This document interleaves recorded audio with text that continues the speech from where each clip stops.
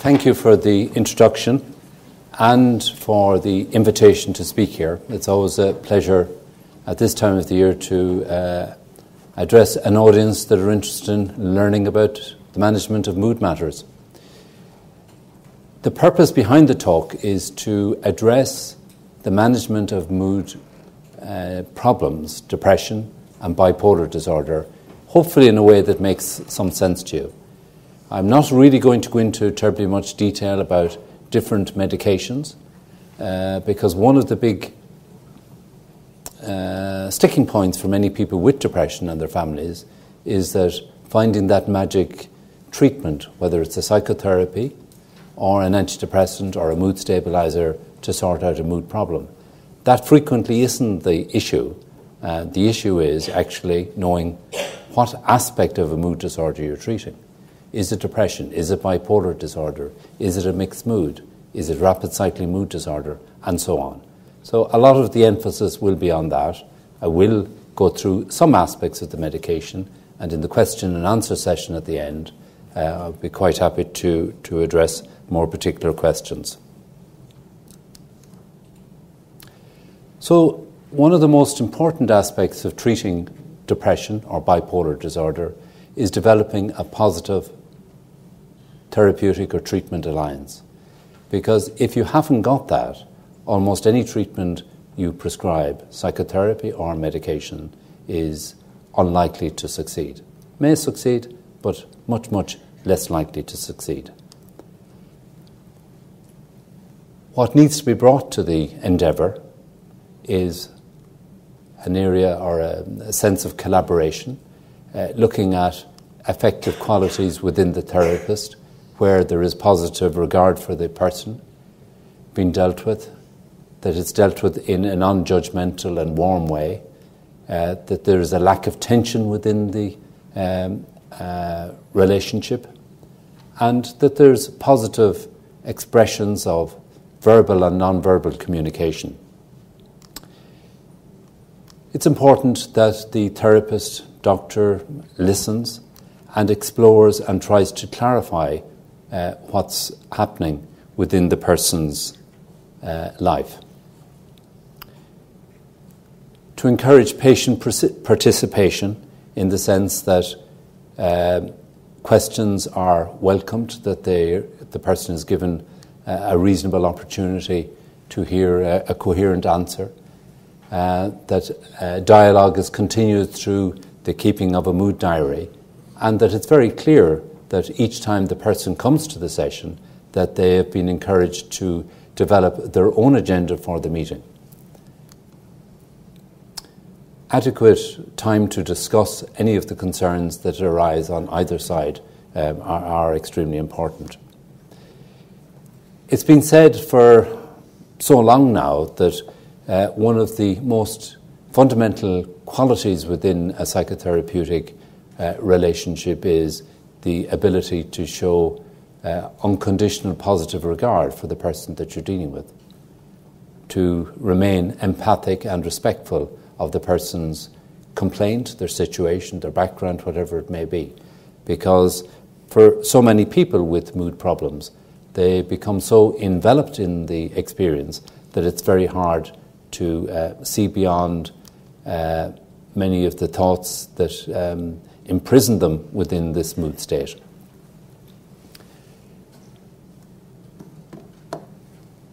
In developing, as I say, in terms of the treatment of depression, once that good therapeutic relationship has been developed, the next thing is to try and look at why is this person experiencing depression? Is it due to losses or persistent threat of losses in the person's life?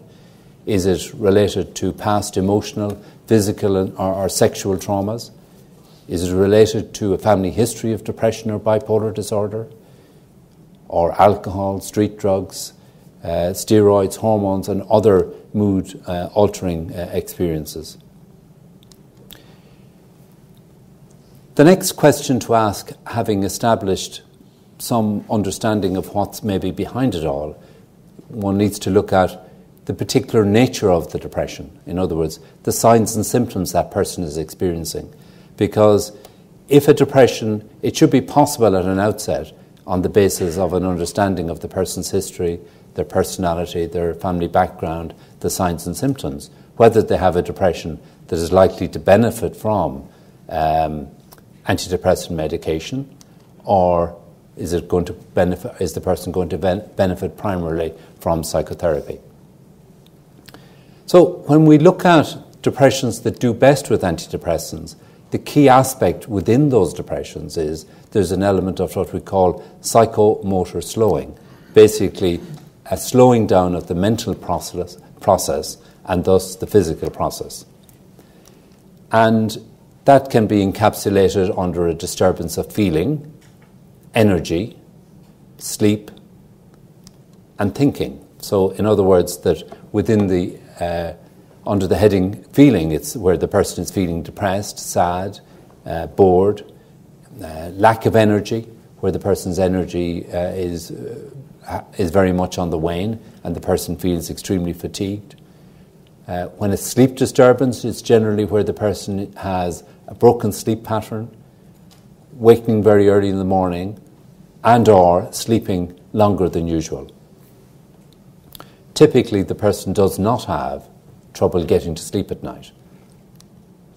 So we encapsulate that under the mnemonic FEST, in other words, feeling, energy, sleep, or thinking. If they're not significantly disturbed within a depression, it's much less likely that the person is going to benefit from almost any antidepressant. So with depressions that are more likely to respond to psychotherapy, it's where there is little or no psychomotor slowing, where there's a specific loss that has not been mentally processed by the person, or where there's a past history at an earlier stage in their life of traumas of a variety of different sorts, or where the depression is primarily related to the person's underlying personality. So moving on to look at sort of the broader aspects of managing depression, so we tend to underestimate very significantly the importance of support groups. Support groups where people come together and individuals have an opportunity to share with one another their symptoms, where they have an opportunity to be with others who can identify with exactly the symptoms that the person is going through. There's a great sense of unburdening in those situations, and it's hard to really get across to you how valuable people who go to support groups find that. It's an opportunity to get information from people who have a lot of experience in dealing with mood problems, where people can learn to recognize symptoms of their condition, and if the person is beginning to relapse, it's often an opportunity for people to develop an increased awareness of the early symptoms of relapse. So many people who go to support groups will tell you that having somebody there that as they improve, that they can in turn help and be supportive too. And finally, instilling hope is an essential part of any group. And many of these things happen spontaneously. Now, they're often seen as simple, but the point is that when you survey people who attend support groups, well over 90% of people will list the top 3 or 4 items on that slide. So when it comes to treating depression, now this is depression where we've already established that the depression is one where the individual has evidence of psychomotor slowing. It's reckoned for mild depressions that many different interventions of a non-drug nature can be helpful, not necessarily for everybody. There's good evidence to support the effect of exercise on somebody who is mildly depressed. Many items of research have shown time and time again that cognitive behavior therapy is particularly effective for those, again, with mild depression, but much less successful for those with moderate depression and probably not at all recommended for people with moderately severe or severe depressions. There's some evidence that light therapy also can be helpful in terms of, particularly for people who experience winter depressions. And this is where a person is exposed to bright light equivalent to bright sunshine at 10,000 lux. And this helps change certain aspects of the alertness in the brain, which in turn alters the level of melatonin. So for a mild depression, at a very simple level, one of the most effective things is trying to help the person to focus, if they can, on taking very small steps in the way they manage their lives. Now, by small steps, I mean really small steps, like tying your shoelaces, like making a cup of coffee, like just the simplest thing.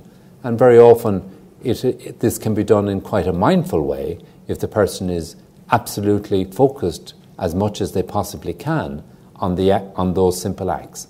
Because once the person focuses on those acts, they take their mind away from the negative pictures that they're normally zoning in on, where they're looking at a mountain of problems ahead of them. And how am I possibly going to get through this? I feel so depressed. How am I going to get by this? Well, the way to do it is small step after small step after small step. Because once you develop momentum in that way, frequently the person can do an awful lot more than they can credit themselves with. So, if a person is suddenly parachuted into a situation like a support group, or like going and visiting somebody, or somebody comes to visit them, they're often surprised at how they can manage so well with this when maybe the simplest task prior to that seemed impossible. Now, for moderate depression, there are a variety of different treatments available. And I'm not going to go into them too much in detail, but frequently what you will find is different people who prescribe medications, be it at a GP level or psychiatrist level, they have their own repertoire of things that they know work for them. So when I talk about particular treatments, part of it is what I would experience is useful for the practice I'm involved in. But it doesn't mean that other people's way of doing it is necessarily any more successful or less successful. So it's important in that sense to keep a broad mind on the way we would approach these things. When dealing with a moderately severe depression, which is in itself quite disabling, it's probably true to say that few of any of the psychotherapies on their own are effective. Research after research has indicated this over the past 3 decades. If an antidepressant on its own isn't adequate, sometimes that antidepressant needs to be supported with other medication. When you look at the chemistry, or biochemistry, should I say, of what's involved in depression, it's often a cascade of different chemical messengers, neurotransmitters in the brain, one triggering another, and so on. So that when we talk about many of the different antidepressants we use today, they are very focused in what they do, and they probably don't in any way hit most of the targets that may be involved in depression. You're familiar with serotonin, you're familiar with noradrenaline, you're familiar with dopamine from other talks you've been to and literature that you've read. But they're probably just scraping the top of the surface. So frequently you will find that people with severe depressions that are likely to respond to antidepressants, it's not that they need more and more of the same antidepressant, but frequently, as a principle, what they need is, we say, a serotonergic antidepressant, such as sertraline or lustril. But if that is ineffective, very often then other things that can be added to it that will boost the chances of the person responding to the antidepressant without necessarily having additional side effects. So this is often why it takes that sort of broader approach in the use of medication to try and get the person out of their depression. So the second item listed there is L-tryptophan. L-tryptophan is an amino acid, and it is the amino acid that we have in our food that helps make serotonin in the brain. It's been shown that people, for example, who get winter depressions in particular, have a deficiency of this amino acid, and taking L-tryptophan helps the recovery process. But, I hasten to add, it only works for those who are already on an antidepressant. Taking L-tryptophan on its own probably has no antidepressant effect as such. Now, so if somebody is on an antidepressant and they haven't responded to it, you would expect that on average maybe the other 30 to 40% of people who haven't responded to an antidepressant, maybe a third of those, maybe another 20%, would respond once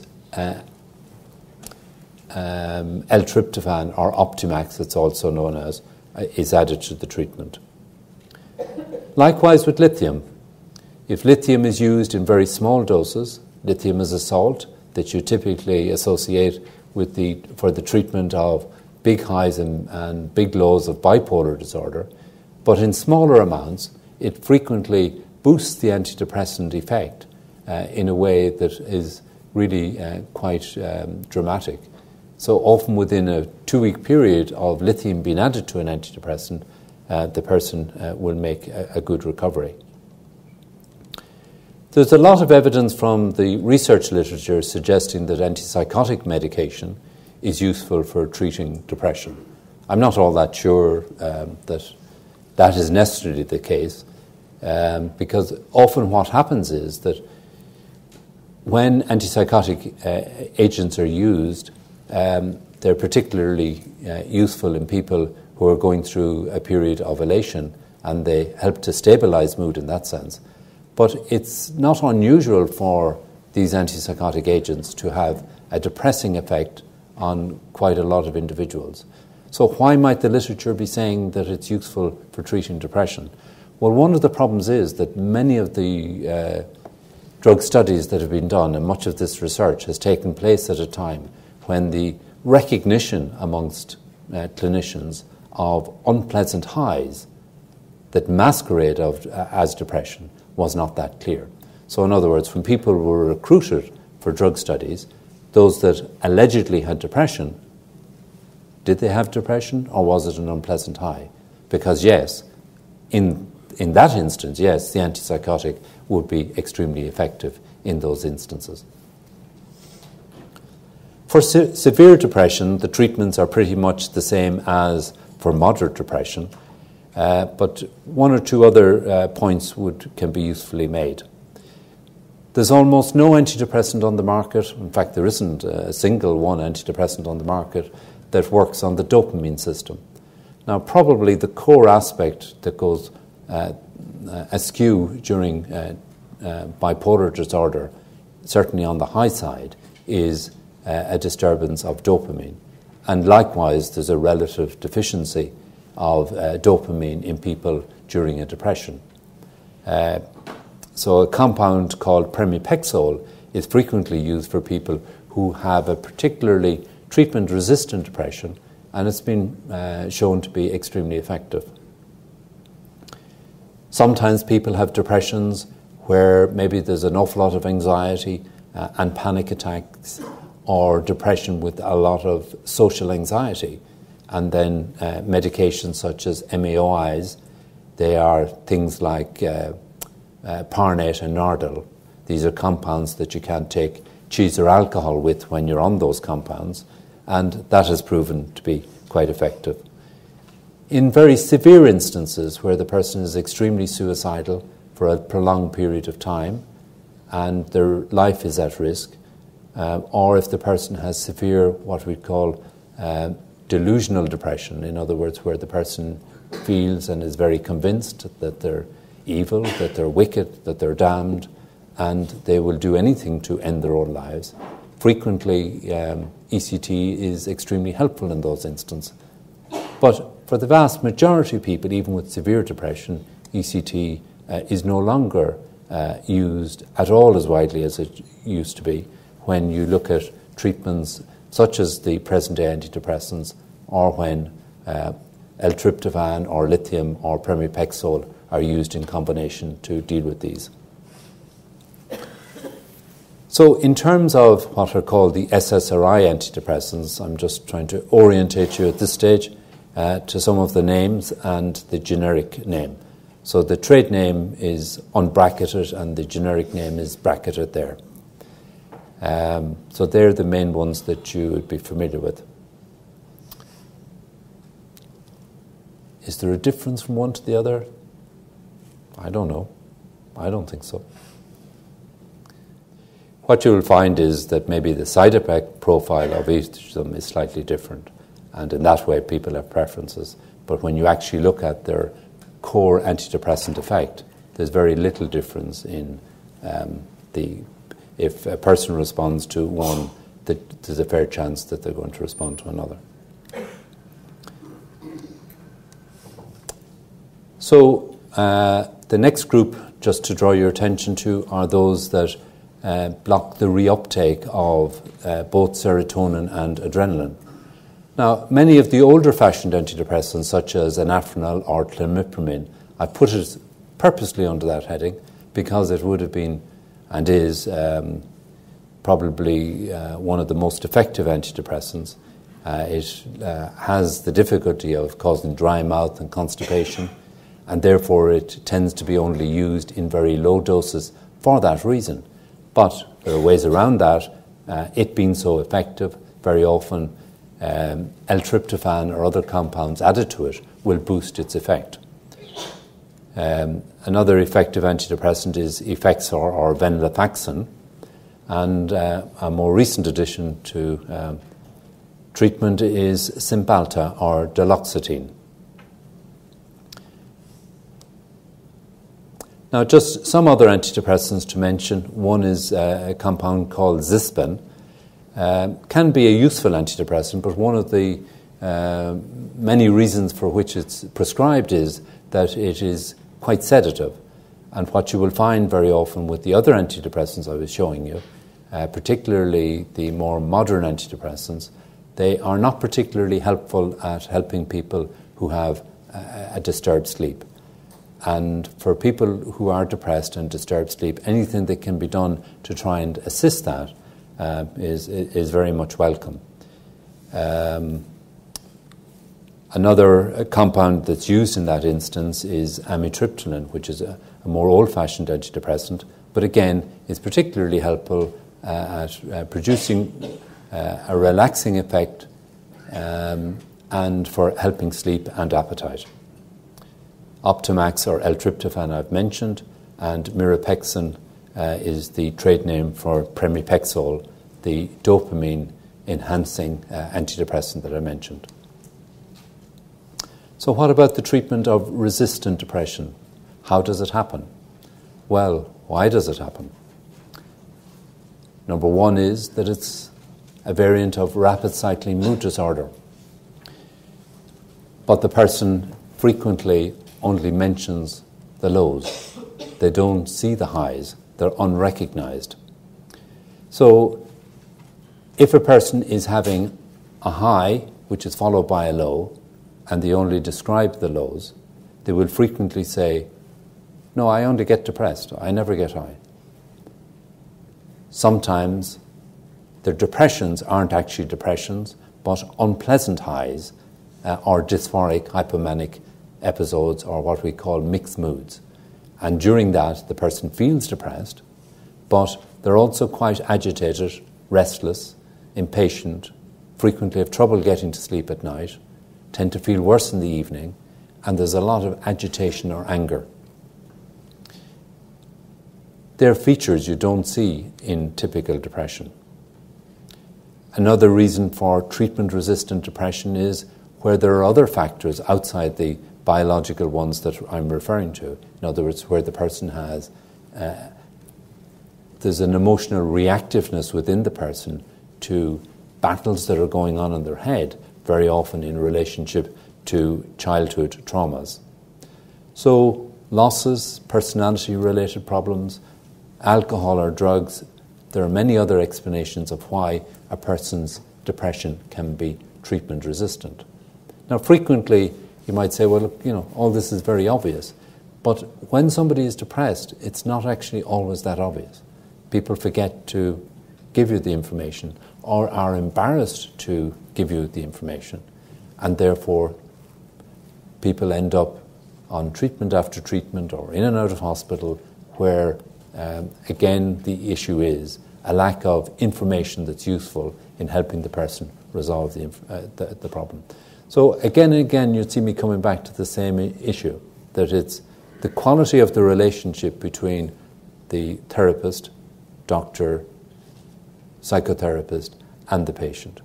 Because it's creating an atmosphere that allows people to be open and expressive of the information they have and their concerns.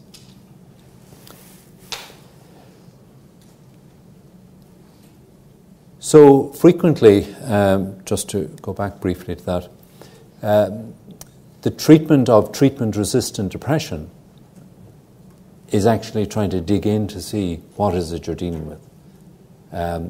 Treatment-resistant depression, where it's a clear-cut biological depression and that should respond to one or other of the medications I've mentioned, that pretty much always gets sorted out. But what you will find is, time and time again, when it can't be sorted out, it's that the person has a rapid cycling mood disorder, that neither they nor their family see that the person goes high, and they will be absolutely confident that there's no evidence of highs. But once you ask them to start keeping a daily diary of what's happening, lo and behold, oh, you were right. In other words, the highs were there all the time, but they're simply just overlooked. So it's not that there's any magic treatment for treatment-resistant depression. It's the same as any other depression. It's actually plucking out those that really shouldn't be actively treated with antidepressants. So, for example, if somebody is drinking alcohol in an excessive amount and either concealing it or being indifferent about giving the information, you will frequently find, yes, standard antidepressants don't work. So moving on to the treatment of bipolar I disorder and the treatment of hypomania and mania. Don't know how that happened anyway. It's useful to look at the treatment of hypomania and mania from the point of view of the severity of the condition. If somebody is going through a high and it's relatively mild and there are no behavioural disturbances, what I mean by that is the person isn't fighting with everybody around them or spending a lot of money or driving in a reckless way, frequently you can treat the condition out of hospital with low-dose antipsychotic agents, or if the person is likely to benefit from lithium, that should be considered, and I'll come back to that in a moment, or Epilim in low dose. Now, Epilim is an anticonvulsant mood stabilizing agent that is quite effective, but generally in those instances it would really fall between the low-dose antipsychotic and lithium, as far as I can see. One of the reasons for using the lithium is this, that if a person has a history of highs and lows when they come and they've been off all treatment and they've never been on something like lithium before, frequently it's an opportunity to find out if that person is mildly elated. Is it likely that their mood, their disturbed mood, the high that they're going through, is it going to respond to lithium? The thing is that when you prescribe lithium in a reasonable dose, generally within 2 to 3 weeks you will see a very prompt change and stabilization of the person's mood. What you will often find with low-dose antipsychotics, it takes the top off the high and maybe the middle part off the high, but often there's a thread of the high running through the mood, and it may take several weeks actually for the person's mood to come back down to normal. Most patients will tell you that when they're on something like lithium versus an antipsychotic agent, in terms of long-term prevention, there's a better quality of life with lithium. There's less fluctuations in mood, and much of the problems of extreme weight gain and alterations in glucose and cholesterol do not happen with it. Lithium has its own issues, but it's not as severe in that sense. For somebody with a moderate to severe elation, they do need antipsychotic medication. Now, the advantage of antipsychotic medication over lithium is that it works pretty much straight away. Not 100%, but 70-80% of the mood can be contained with medication fairly promptly. Whereas with lithium, you're going to be waiting 2 to 3 weeks. So in this instance, what you end up doing is frequently using a combination of the antipsychotic and lithium or Epilim, on the basis that once the person's mood stabilizes and settles and they come out of the high, the antipsychotic agent can be withdrawn, and hopefully the person's mood will stay steady with the lithium.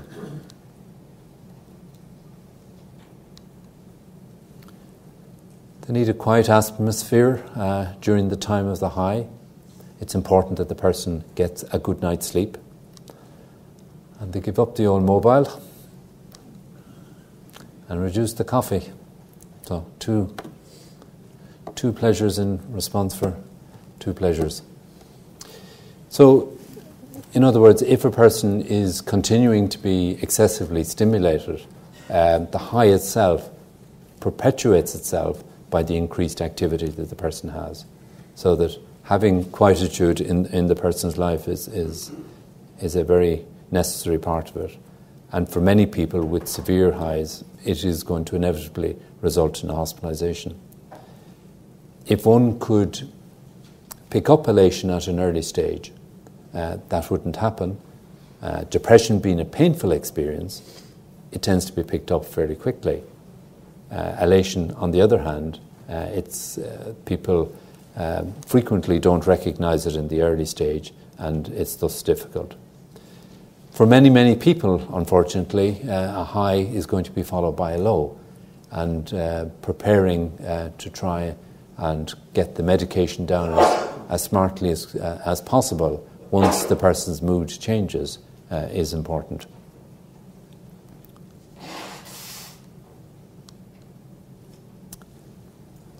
So when you come to treat the depression of bipolar disorder now, as opposed to the high side, the first thing is really to make sure it's depression. No agitation, no restlessness, no irritability, no impatience, and no trouble getting to sleep. If they're there, you've got to think, well, is this depression, or is this an unpleasant high or a mixed mood state? Is that clear enough to everyone? No? Okay. For a mild depression within bipolar disorder, you want to try and use the mildest antidepressant that's there, because the risk is, by using an antidepressant, you're going to kickstart another disturbance of the mood into a high. Lamictal, which is a mood stabilizing agent, but more importantly is effective as a gentle antidepressant, can be very useful for treating a mild depression. The only significant side effect with it is a rash, and if people experience that rash, it's important that they stop it straight away. If Lamictal hasn't proven effective, a more effective antidepressant is needed, such as Lustrel or Lexapro or one of the other SSRIs. If they on their own aren't sufficient, often L-tryptophan or lithium are added for the moderate and severe depressions.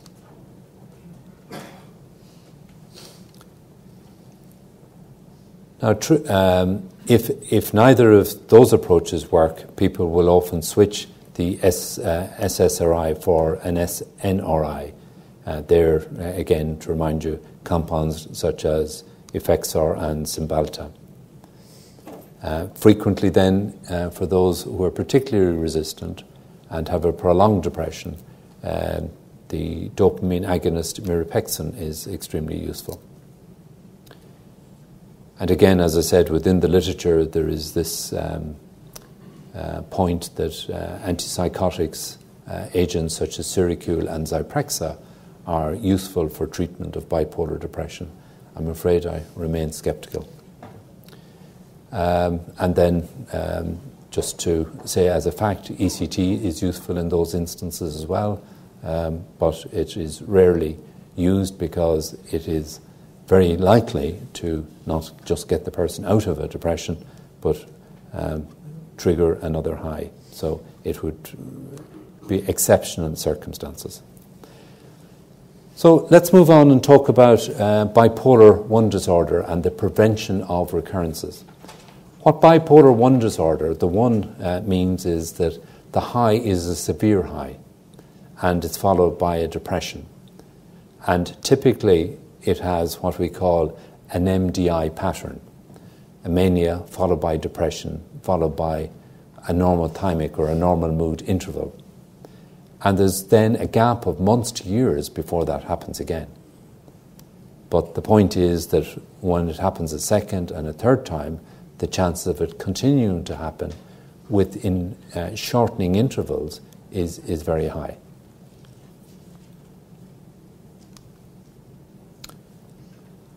In those instances, lithium prevents recurrence of the mania in 70 to 90% of instances. So it's important to bear that fact in mind. If the person continues to have depressions, even though the highs have been limited, then substances such as Lamictal, the remaining depression does well, as I said, with Lamictal or with low doses of carbamazepine or Tegretol. Because what you'll find is with a lot of those anti-convulsant mood stabilizers, in low doses they're particularly useful as antidepressants, and in high doses they are more mood stabilizing.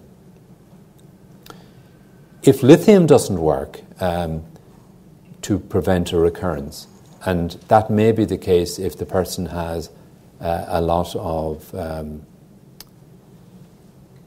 more severe relation, which I'll come to in a moment. Other aspects such as other treatments such as antipsychotic medication, Epilim, or another anticonvulsant mood stabilizer called Topamax or Topiramate has a particularly anti-manic effect. Now, this slide doesn't exactly convey what I was trying to get across, but the idea was that when people move on to have bipolar II or bipolar III mood disorders, the first depression may happen in the teens or 20s. There's a gap then maybe of 10 years before there's another episode. And then at increasingly shorter intervals, there are depressions.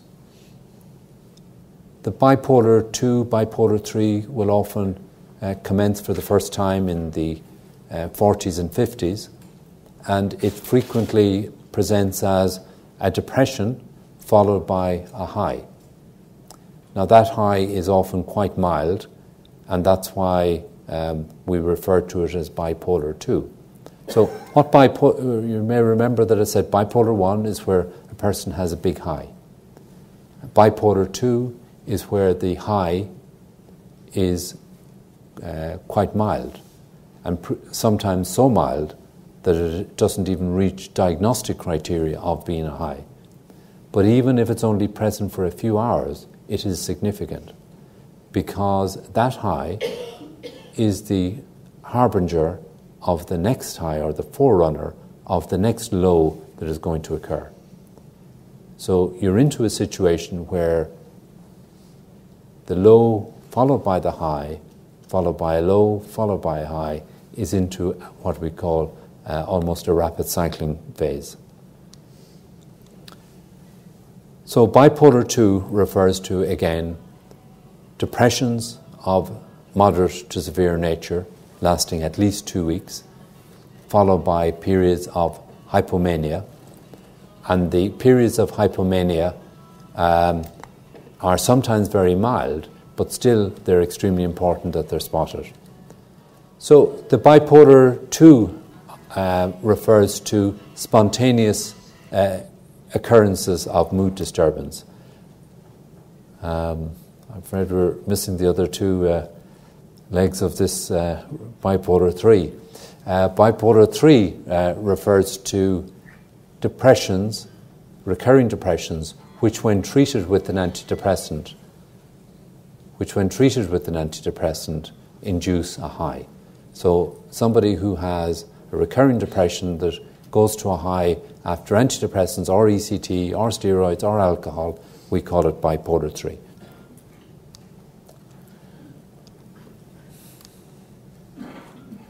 So the patterns, as you see, are there at the end. So the steps in dealing with bipolar 2 and bipolar 3, that we have to focus very much on the education of the person with the condition, because frequently it's just, as far as the person concerned, their mood is all over the place, or they have a persistent or recurring depressive condition or prolonged episodes of depression.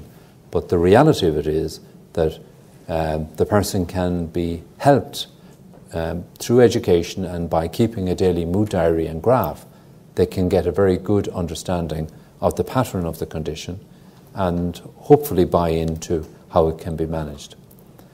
So the first aspect of treating bipolar 2 mood disorder, or preventing it, should I say, is to treat the highs.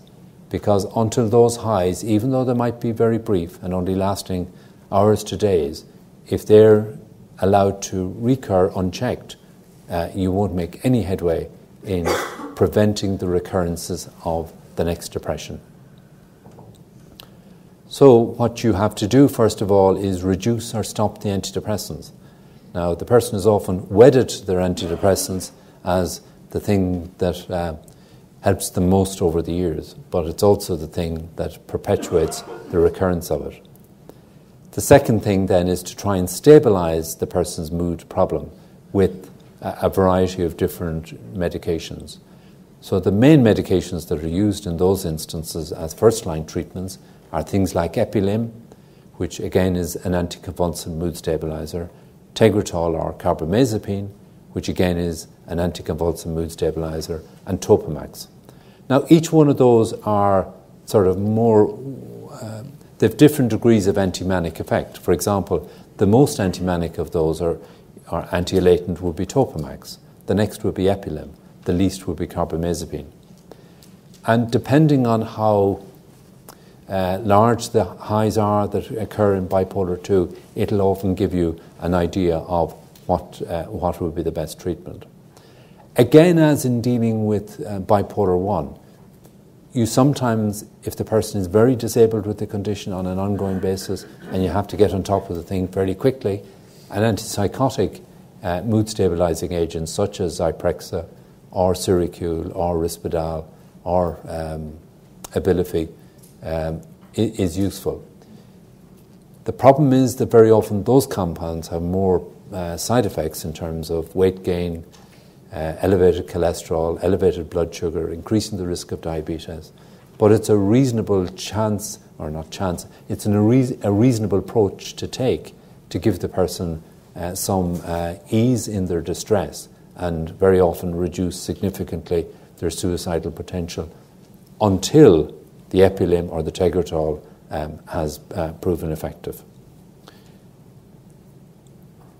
Now, when it comes to using these compounds,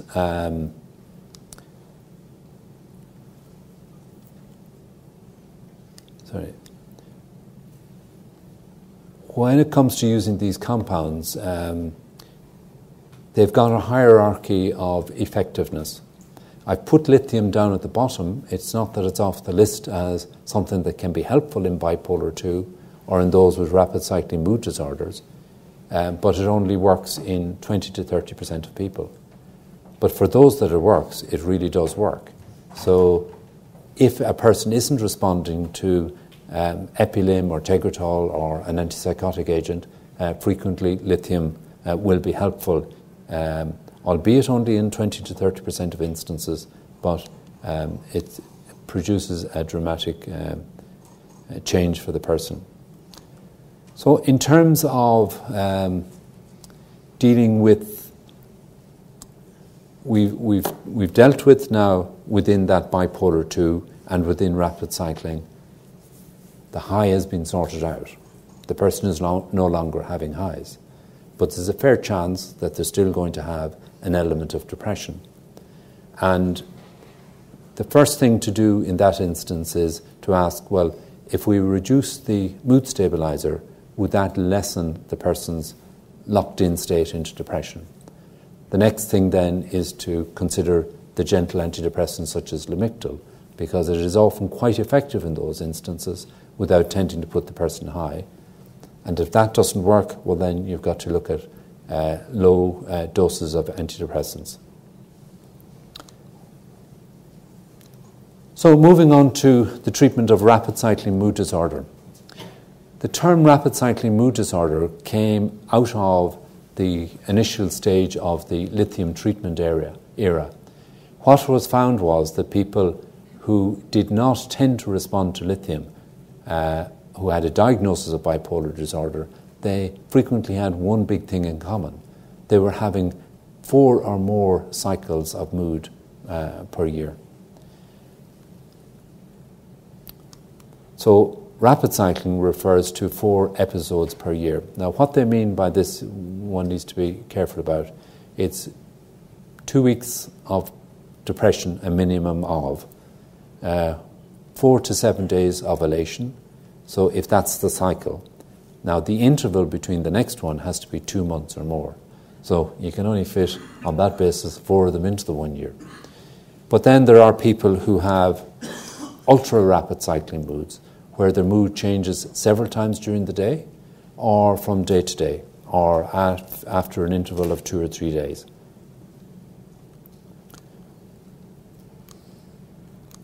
Now the cause of rapid cycling mood disorder is not always that clear. It may be that the person starts with a certain cyclical phenomenon and just as the years go by, the intervals between them shorten. But sometimes you will find that there are specific causes, such as the hormonal changes of the postnatal state, or if a woman suddenly has to loses hormonal effect from ovaries because ovaries have maybe had to be removed as cancer prevention or treatment therapy. Frequently, that sudden change in hormonal profile causes an instability in the mood regulating center of the brain. And again, likewise with antidepressants, it's possible that people, as they age, that their brain, in the context of depression or bipolar disorder, is more sensitive to the dose of antidepressant that they're on, that they frequently require a lower dose of antidepressant. Frequently you'll find that in the literature and what's on available in chemists that antidepressants are frequently far too potent. Now that might puzzle you when we're talking about the treatment of depression and the treatment of treatment-resistant depression. And you might think, well, all we need is more of the antidepressant. No, actually, that is not the case. because the vast majority of benefit that a person is going to have from an antidepressant is actually had from a lower dose of it. So higher doses don't necessarily at all add benefit and may add more side effects. So it's often lower doses, but very often you have to combine that with Optimax or lithium or Pramipexole or other things like that. So it's a broader approach to it.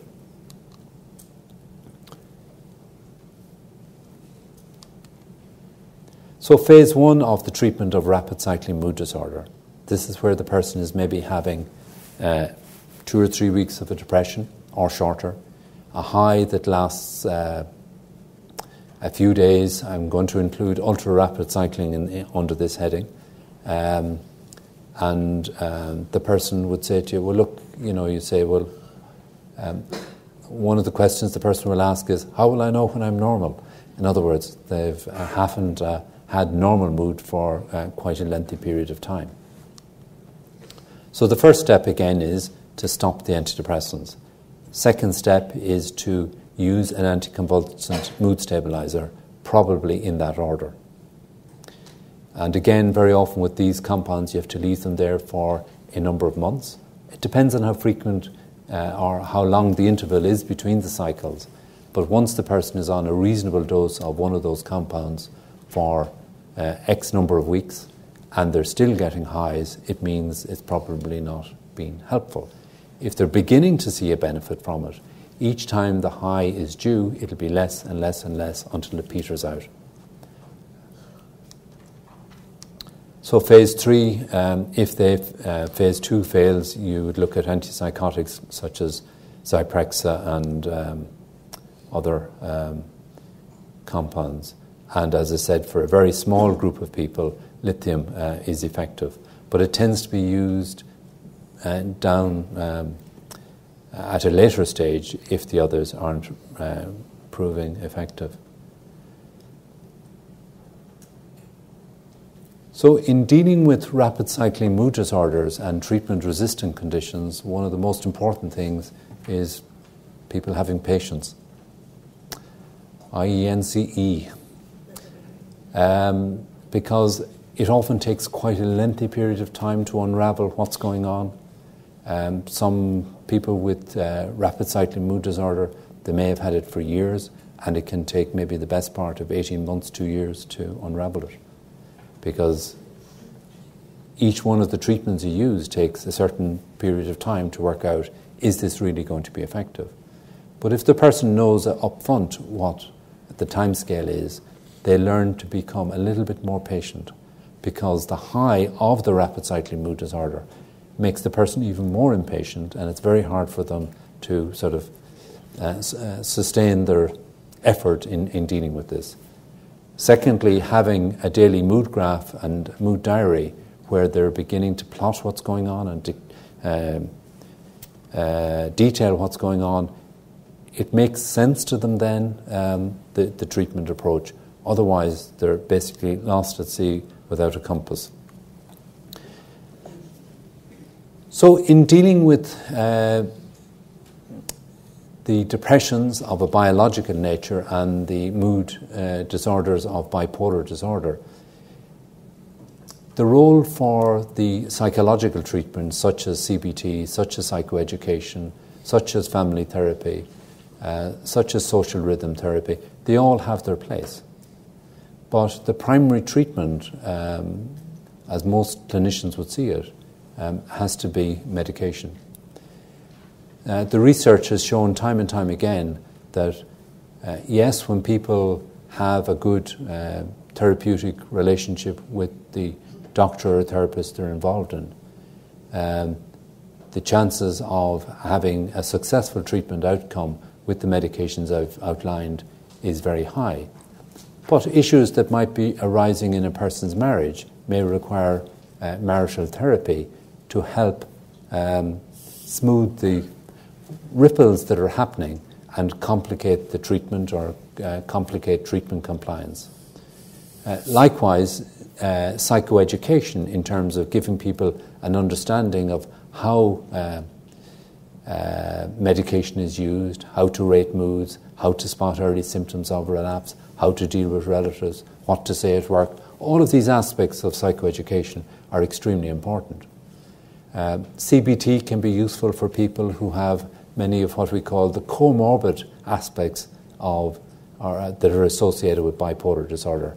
Many people, when their mood is stabilised in the context of depression or bipolar disorder, they might still be getting social anxiety, generalised anxiety, panic attacks, agoraphobic features, obsessive compulsive phenomena, and CBT is extremely useful in those instances. Social rhythm therapy refers to the need to have a stable daily existence. Get up at the same time, go to bed at the same time, have your meals at the same time.